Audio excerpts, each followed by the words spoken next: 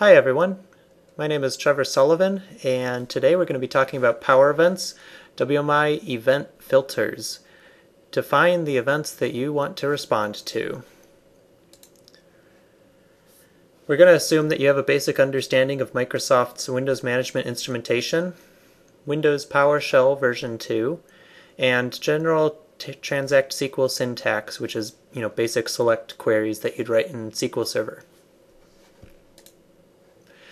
We'll start off by talking about the two different types of WMI events. There are intrinsic events and extrinsic events. Now the ones that we're generally going to care more about are going to be intrinsic events. And intrinsic events are WMI events that represent changes to actual WMI objects. For example, this could include the creation of a new process, the Win32 process class. This could include the termination or deletion of a Win32 process object. It could include the creation or deletion or modification of a print job object. So all these are examples of changes to actual WMI objects that exist inside the SIM repository. The other types of events are extrinsic events, and these are a little less common, but they're provider-specific events. And what that means is basically that each WMI provider that provides information to the WMI service has to have a custom implementation of a particular event class. Now there's several different example event classes here that are extrinsic classes. You'll see Win32 process start trace, Win32 computer system event, and so on.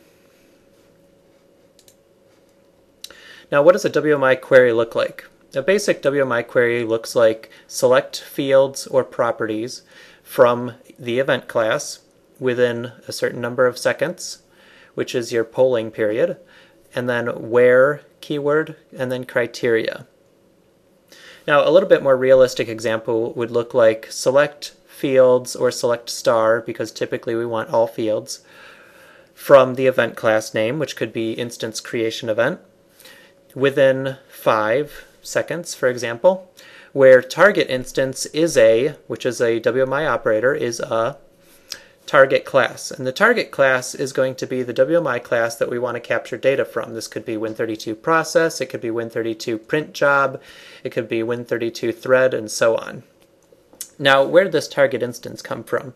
Target instance is actually a property that's defined on some of the system level event classes in WMI, for example, instance creation event, instance deletion event, or instance modification event.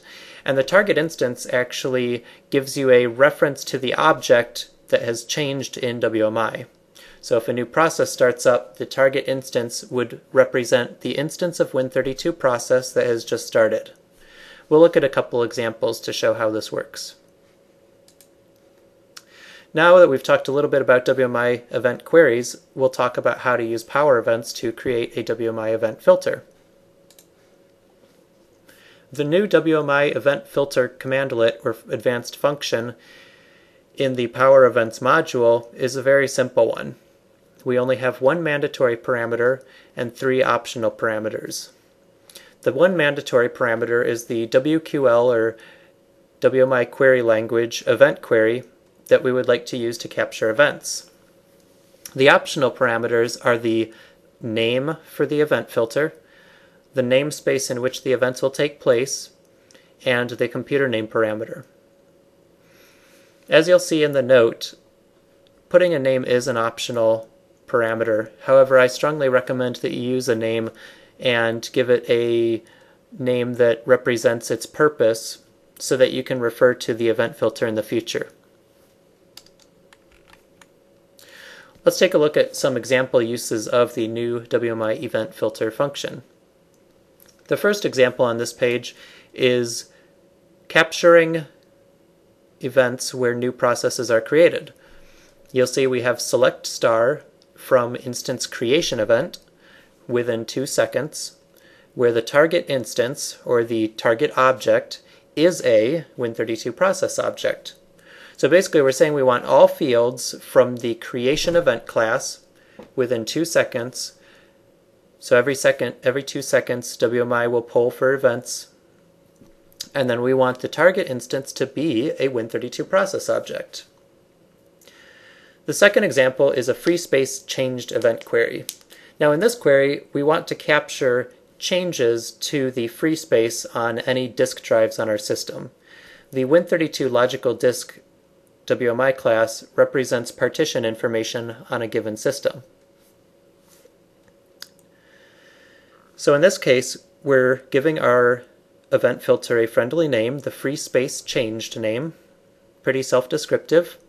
And then our query is select star from instance modification event every 2 seconds, where the target instance is a Win32 logical disk. Now we have a special query criteria on the end of here that kind of customizes how our query is going to work. In this case, you'll see we have target instance, but we also are referring to a previous instance. Now something that's nifty about the __ instance modification event class in WMI is that a modification event will actually give you a view of the object before the change and a view of the object after the change. Now obviously the previous instance will refer to the old object, and target instance will refer to the new object after it's changed. So in this sample query, we're capturing only instances where the new free space is not equal to the old free space. So this query will not capture changes to other properties about the object, such as the volume label or total disk space if you shrink or expand the volume, and so on. So we're getting into a very specific query here. We want only changes to free space. The next example on the top here is new print job. We have a query that says select star from instance creation event, so a new instance of a print job, within 2 seconds, where the target instance is a Win32 print job. So this will get, whenever a new print job is created, we'll capture that creation event every 2 seconds. And again, we're giving it a very friendly name so that we can refer to it in the future as new print job. The next example is page file usage changes. So we're using the new WMI event filter function to query for changes in the amount of the page file that's currently being used. Again, we're querying the instance modification event class, and we're using the current usage property on the Win32 page file usage class in WMI to determine when the change occurs. So we're comparing the new instance to the old instance in terms of its current usage of the page file. And if it's changed, it will return us an event that gives us both access to the new and old instances. The next example here shows how to create a new Active Directory user account.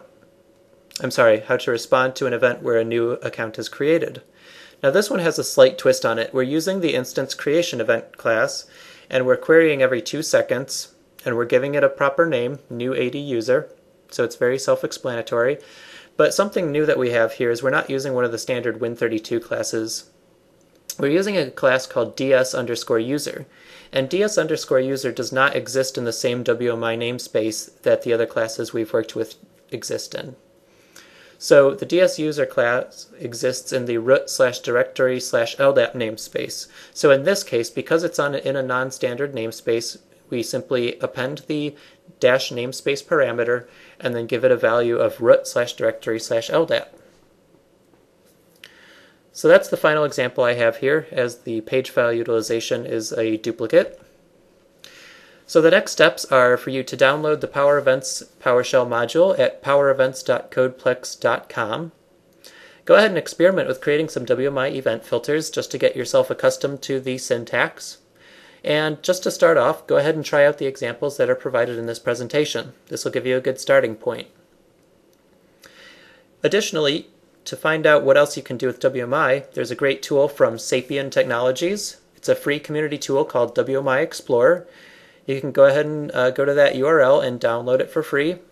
And go ahead and execute it, and it's pretty self-explanatory, but it just allows you to browse WMI and look at all the different things that you can do with it. There's a lot there, and you can find out a lot of cool things. And finally, In another session, we'll talk about how to create WMI event consumers with the PowerEvents PowerShell module. And the purpose of event consumers is to respond to the events that we capture with the event filters that we talked about today. And that sums up this presentation. If you have any questions, feel free to email me or shoot me a Twitter message. And don't forget to go out to the CodePlex website for PowerEvents at powerevents.codeplex.com. Thank you.